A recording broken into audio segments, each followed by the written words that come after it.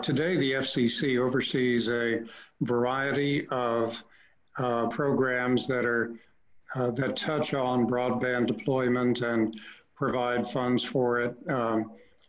So many, in fact, that it's been suggested that applicants who are seeking federal funding for broadband deployment may undergo some confusion about which program applies to them. And there may be programs that most applicants aren't even aware of that could successfully be used to address their particular problem.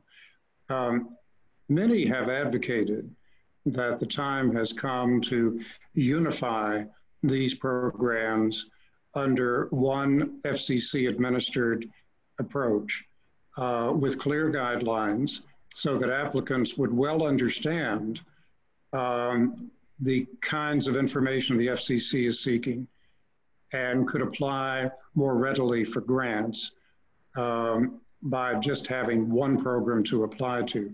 Is that a sensible approach?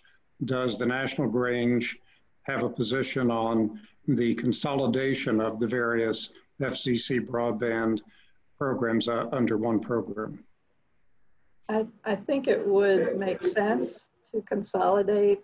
There are a lot of programs out there with all different requirements and applications and qualifications, and it does get very confusing.